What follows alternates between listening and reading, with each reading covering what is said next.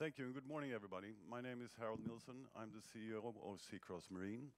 We manufacture and develop navigation systems especially designed for safe, high-speed navigation. I'm going to talk about GPS-denied high-speed navigation, and it's divided into threats and sensor limitations, and also limitations in the navigation systems when it comes to GPS denial. And I will also talk about mitigation using Seacross technologies. There are a lot of threats to the GNSS, or more commonly named the GPS system, but they consist predominantly of jamming and spoofing. And jamming means that one just hits the system and the airways with so much power that the entire system is blocked. Oh, sorry. And it doesn't need very much power, and because the transmitters of the GPS systems are so weak that what you receive here at the face of the Earth is a very, very, very weak signal. And as a comparison, just for a human being to understand, it's the equivalent of a 20-watt light bulb at a distance of 21,000 kilometers.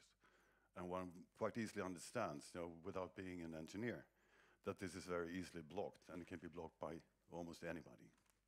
Spoofing is the other part, and that is a technology where you actually enter an offset into the GPS system packaging, and that will generate an offset in navigation systems. And it can be an instant offset, or which is even worse, it can be a drifting offset that gradually moves the data that you have in your system. One might think that this is extremely difficult to acquire this kind of equipment needed, but it's not. On the contrary, today you can go on the web. I looked myself, and for $50 you can buy a GPS jammer. It could be a very simple one, like a USB stick or something you plug into your car in the lighter outlet. Or it can be a little bit more advanced. The more you pay, the more you get, and you can see on the right-hand side more advanced Russian systems. So what kind of damage can they do? If you don't need very much power at all. 1/10 of a watt will give you approximately 1 nautical mile of blockage or jamming. 1 watt will give you 25 kilometers. Oh, sorry, nautical miles. And 10 watts, 80 nautical miles. And as you can see from if we put this in here in Göteborg or Gothenburg, we would reach across Fredrikshamn on the other side of Denmark with just a cheap, maybe a couple of $100 jammer that we buy on the net. This is a serious threat. And we see a lot of reports coming in on multiple incidents all over the world. From airports that have to shut down, there have been incidents in Gatwick, in Newark Airport, and so forth, all over the world. And some people are just playing with it, but it's also used for criminal purposes to block detection of things moving or fleet control. There was an incident, I think it was in Gatwick, and every Thursday they had problems. They had shut down the airport for a couple of hours around noon. And it turned out that it was a truck driver who didn't want anyone to know what he was doing during lunch. So he had one of these small jammers he plugged into his lighter outlet in his truck, and then he went and did something very close to the airfield. I don't know what he did, but he didn't want anyone to know it. It took them some time to figure it out, but can you imagine the consequences of all this? And if one person can do that for $50, this is not going to be very nice in the future. Of course, if you looked at the right-hand end of my previous slides, you see that bigger military systems, they're actually built to do damage. And of course, this is not open information, what kind of range and how far they can reach. But just to give you an idea of the capabilities, there was almost 2 years ago, US military conducted a jamming test in Southern California. And prior to that test, the FAA, the Federal Aviation Authority, they issued a warning to all aviators that within a radius of 250 nautical miles, the GPS system will be blocked at an elevation of only 15 meters. And much further, further up. And if we put this into the perspective here, if we would have one of those transmitters here in Gothenburg today, it would reach Hamburg, Oslo, Stockholm. It doesn't take very much to block this system that we are also very dependent on. And unfortunately, we get a lot of reports of reoccurring events like this. A little bit less than a year ago, Russia and Belarus, they had a joint exercise called Sabad, which means west, and along their western borders. And both in Latvia parts, in Norway, and also in Sweden, one could see that the system was totally blocked. And there have been other incidents. The US drones have been affected in Syria. There are reports of jamming both in Crimea and in eastern Ukraine, etc. So this is it's a real threat. It's not something that will happen in the future. It's here now. What's even worse is spoofing, because it's much more difficult to detect. You do understand if you have no GPS system because you get no fix. But spoofing, you could just move your position to somewhere else, or even worse, gradually drift, which is even more difficult to detect. It works using two different principles, essentially. You receive, you add an offset, and you retransmit. Or you receive, you record, and then you retransmit with a slight delay, and it's enough to create a disturbance of this. Again, there are a lot of examples of this. One just very recent, it was less than a year ago.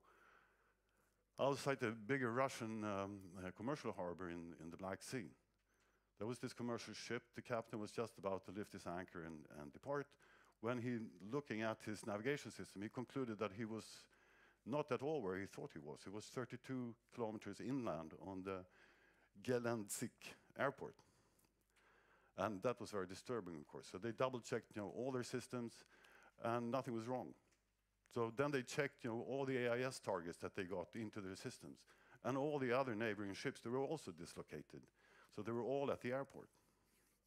And no one could detect this, except just realizing that this is nuts. And maybe that's not a good enough technology to counter these threats. So, in conclusion, this has been a growing threat since many, many years, and it's increasing. And since it's so easily attainable, anyone can get hold of this technology. It's going to get worse. That's my belief anyway. The spoofing technologies will also evolve and become more and more efficient and more difficult to detect. The GPS system will surely have to be complemented with other types of technologies like ELORAN and other types of positioning systems, so one can rely on something else when this happens.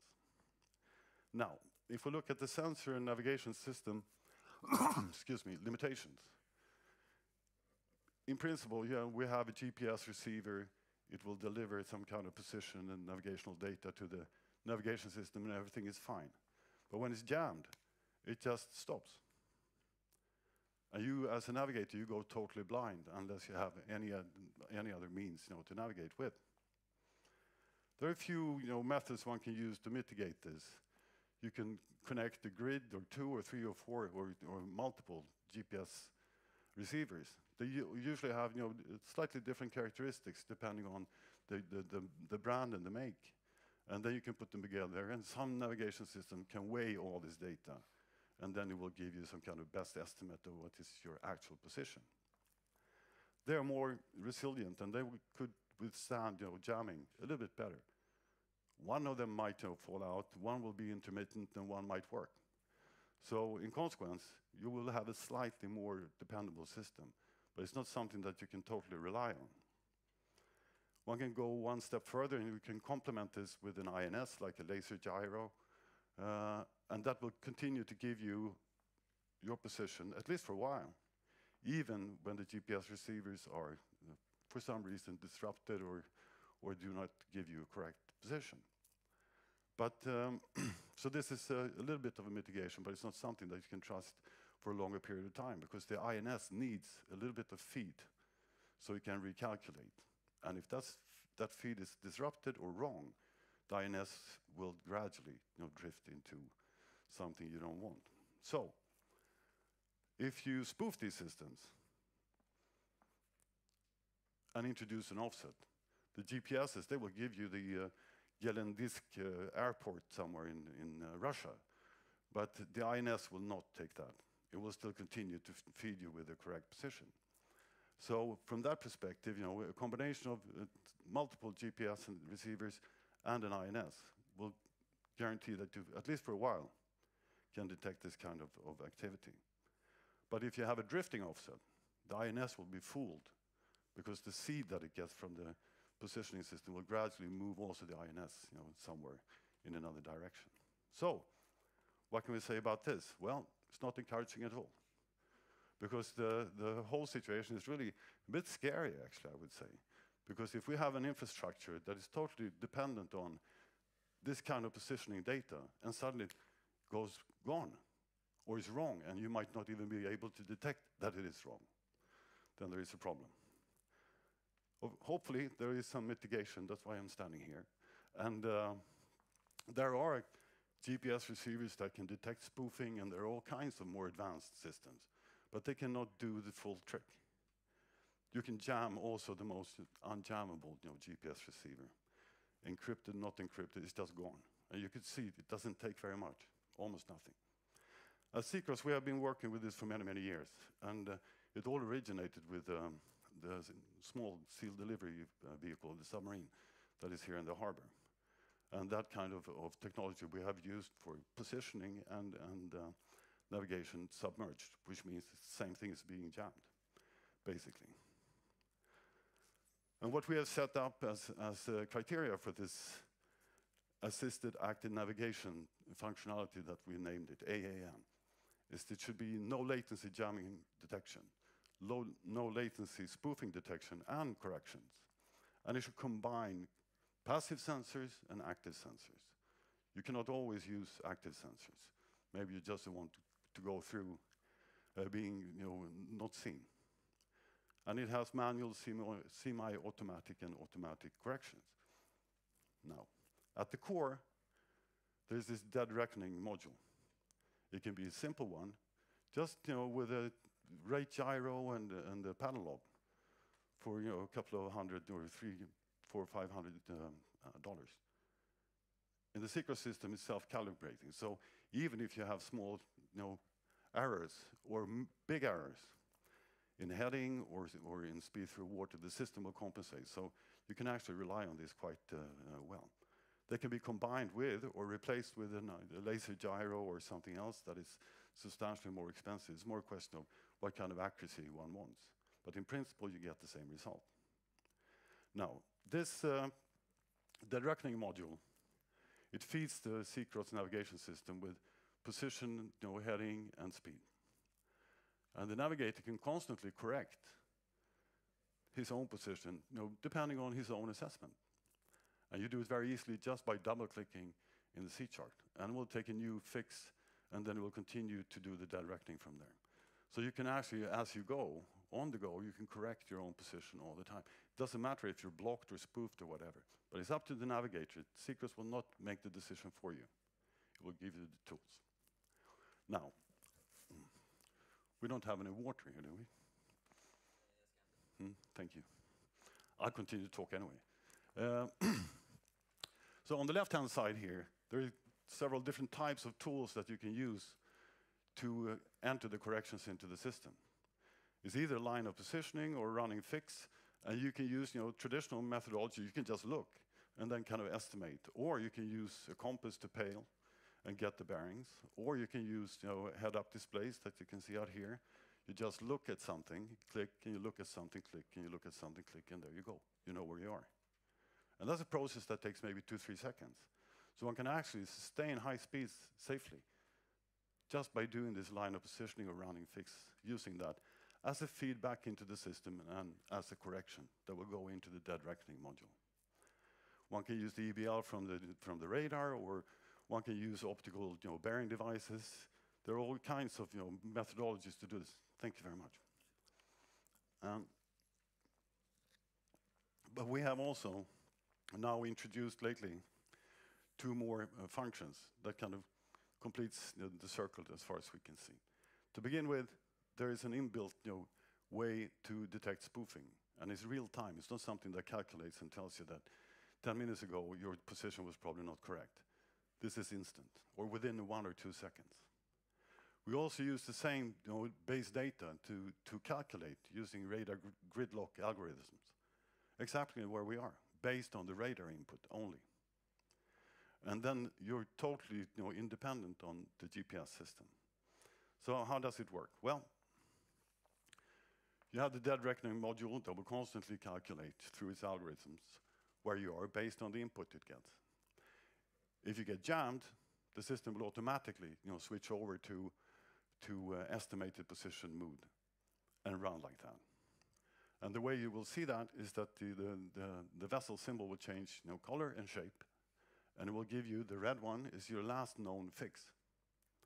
And then it will continue to calculate, and it will move on like this. If you're spoofed, you can do the same thing, but then it's up to the navigator to actually invoke the dead reckoning system. It will not do it automatically because it's a decision of the navigator or the captain. Then, when you enter your position correction, you can see here you had your last fix here, and then through LOP or whatever method you used, this is your estimated position. You double click on that, and it will reposition. That was your last known fix, and then it will continue to calculate. So it means that with very simple means, very quickly, within seconds, you can constantly correct your position, which in the end allows you to, with high speed and with safety, sustain the course that you have. Now, spoofing detection is built on a completely different thinking and methodology. In Seacross, we have what we call NTE functionality, and it's a predictor that will predict what the next radar sweep should look like, based on your own position and the chart data. And the way it's presented to the navigator is that it's overlaid on top of each other. And if it's supposed to be there, it will be there in one color. If it's not supposed to be there, it means it's non-charted, probably a vessel or something else. And it will show up in an alternate color. And as you can see here, it appears that the radar and the GPS system, they agree that we're on the same place, in the same place.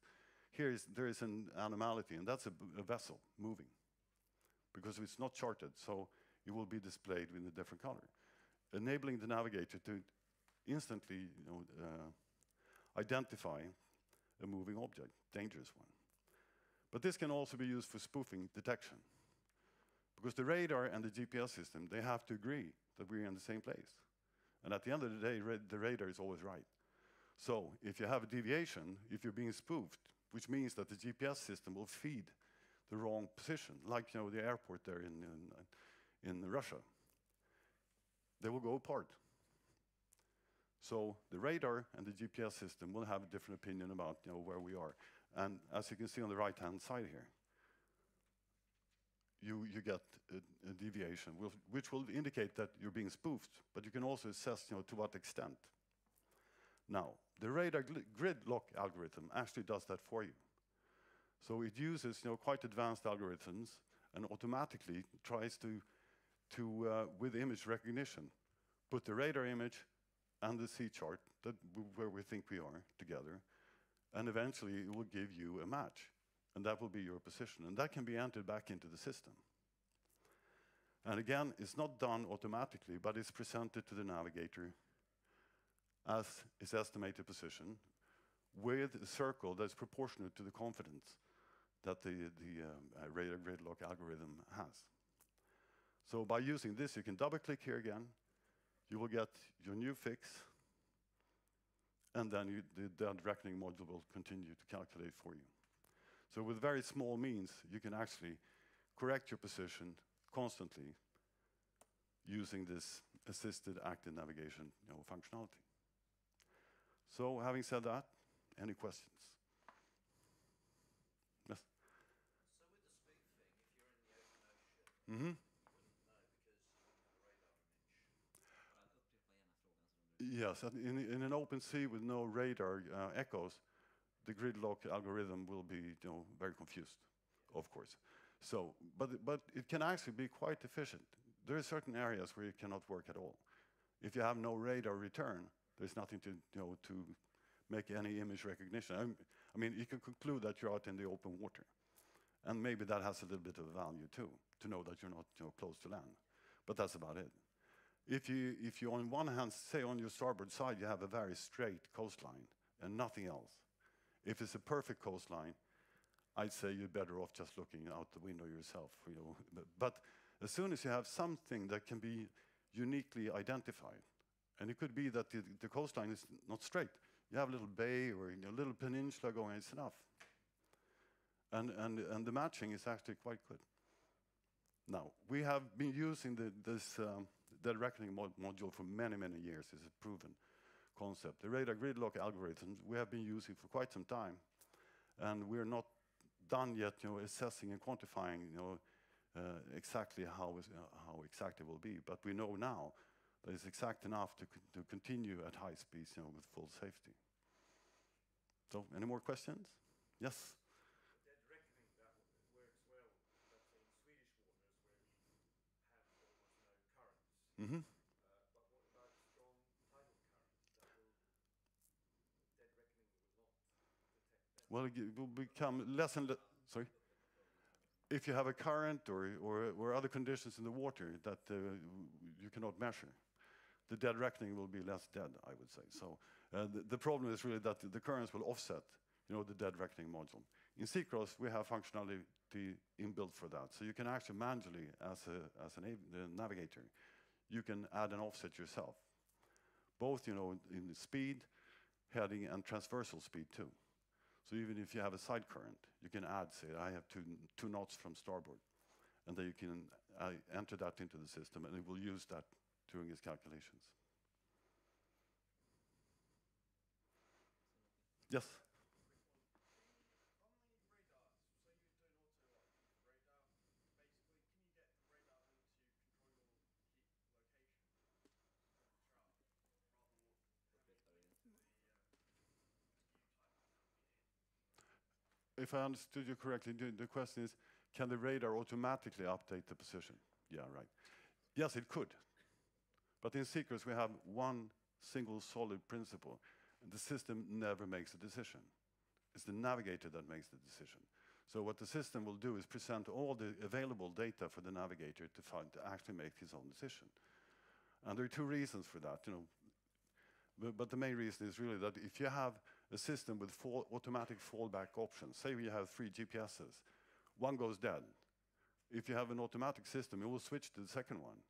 But it might not necessarily be that the navigator will see that. And then the second one is gone too, and then he wants to invoke, the last one, and that was gone a long time ago. So automated, fallback options are very convenient, but not necessarily safe. So one could do that. We will not do that. It will be instead, just like I showed here. You will see what the radar gridlock, algorithm kind of concluded. This is where you are. And then it's up to you to decide if this is correct or not.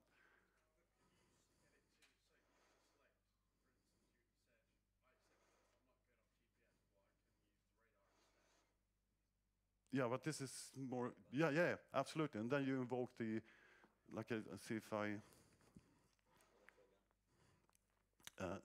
could you invoke this dead reckoning module manually instead of just letting the GPS system go bad? Was that the?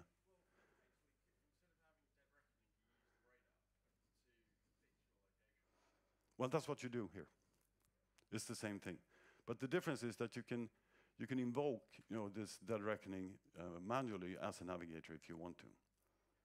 And that means in practice that you actually let the radar, gridlock algorithm guide you. But we do not, and we won't turn this into an automatic, position update. It's the navigator that makes the decision.